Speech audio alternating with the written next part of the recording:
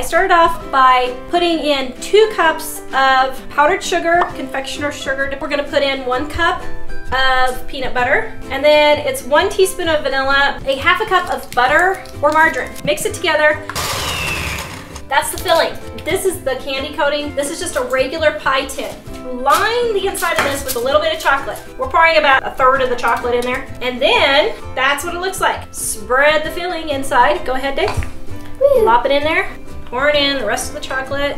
Then you just spread your chocolate. We put this in the freezer. It's all frozen up. Here's the magic moment, we hope.